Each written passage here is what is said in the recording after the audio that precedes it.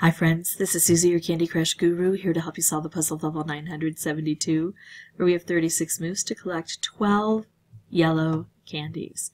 The problem is we don't have any yellow candies on the board, but we do have lucky candies, and lucky candies always correspond directly to order fulfillment.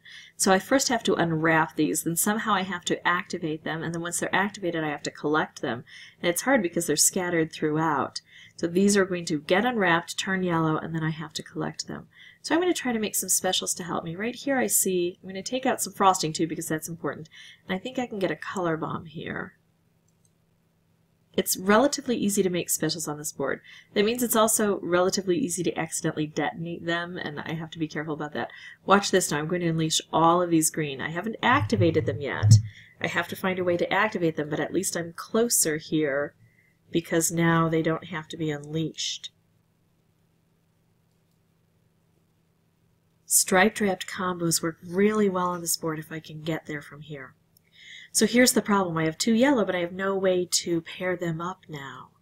And that's one of the difficulties of this board, but that is why we rely so heavily on specials to help us out, like this nice striped wrapped combo. It'll collect those guys and open up a few more. Now I need 10, and I've got 1, 2, 3, 4, 5, 6, 7, 8, 9, 10, 11 on the board in various conditions. So that means that I've got one extra. Now on the last level, we were introduced to this concept of having to kind of find these yellow in these mystery, or in these lucky candies. And there I had several extras, but I needed them because I also had chocolate on the board. And here, there's nothing that can attack these mystery candies. These lucky candies. I'm going to keep calling them mystery, aren't I? I know what's in there. It's a yellow. Just have to access it. This one might be that orphan one that I leave behind.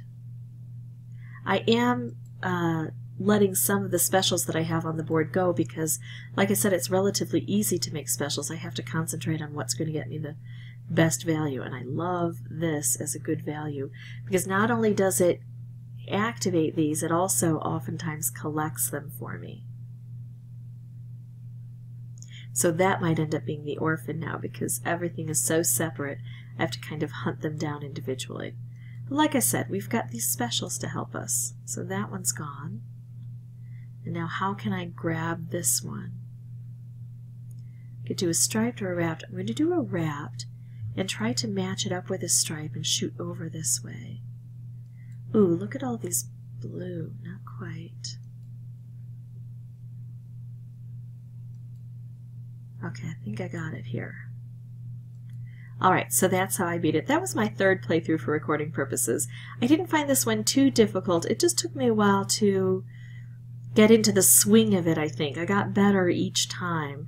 And that's important. When you play a level and you first start developing your strategy, really look. If you didn't beat it the first time, think of why you didn't beat it and try to figure out a way to get there. And for me, it was instead of focusing on making specials up here, getting right down into where the yellow was located. If you'd like to see more videos, you can subscribe. If you have any questions or comments, please put those below. And as always, thanks for watching.